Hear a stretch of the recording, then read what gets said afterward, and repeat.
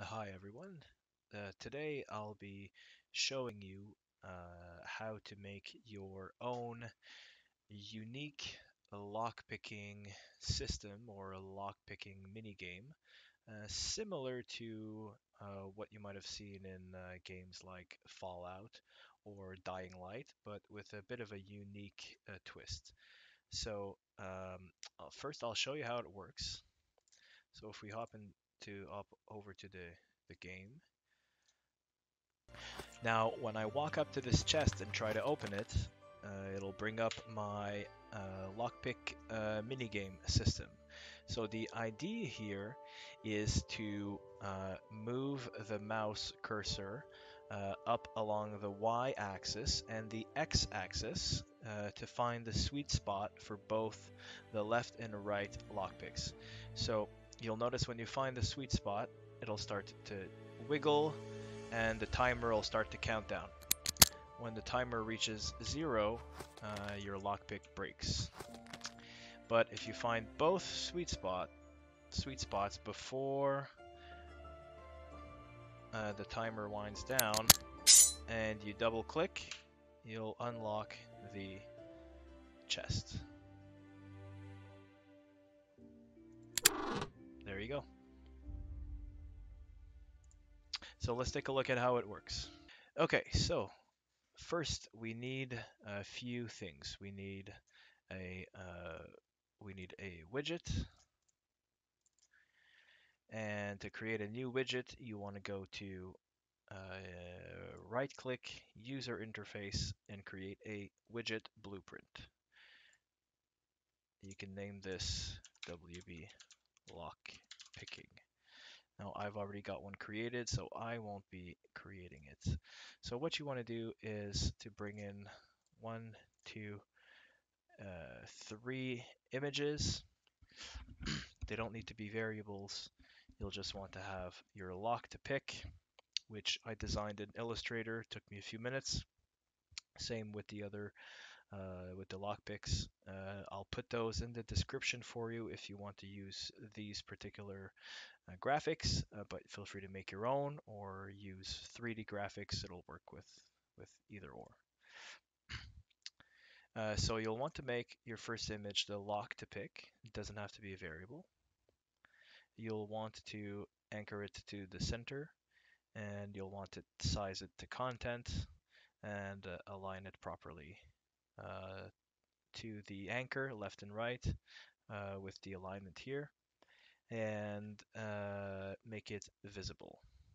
So if you go down to the behavior, set visibility to visible, and the lockpick left is your next image. Okay, all my images are 512 by 512, by the way. And you'll want to set this, you want to pick your brush, and you'll want to set the anchor to the center as well.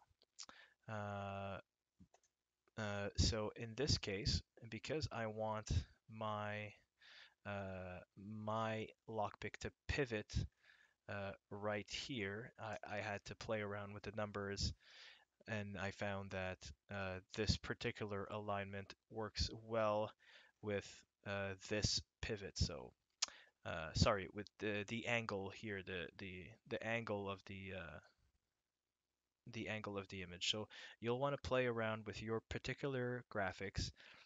Your images might not be these, so these numbers might not be exactly the same. The pivot numbers here and the alignment numbers here. Basically, you just want to find the right setting so that when you move the angle around, it rotates. It looks like it's rotating inside the hole. That's the idea. Okay, and you'll want to do the same with the lockpick right. Uh, by the way, which is a variable. Okay, so you'll need this image lockpick left and the image lockpick right to be set to as variable, and you'll want to make them both visible. And you'll need to set the angle and the pivot as well as the alignment to fit that same description, so it looks like it's fidgeting inside the bottom part of the keyhole here. So if I move the angle up and down, you'll see, Okay. Now don't worry about this left side because we're going to clamp the angle so that it can only go between 0 and 15. Okay, so it can just wiggle a little bit here.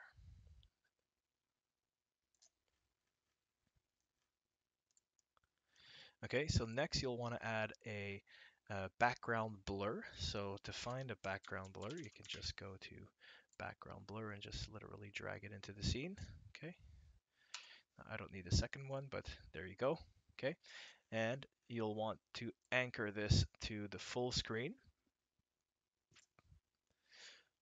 and you'll want to set it to fill both horizontal and vertical. And you'll want to set the blur strength to about 10. You can play around with these numbers, whatever you like best, and set the tint to black with an alpha of something around 0.8. Okay, this just kind of blurs out the background, so it's easier to see the lock that you're picking. Let's add a sip of tea.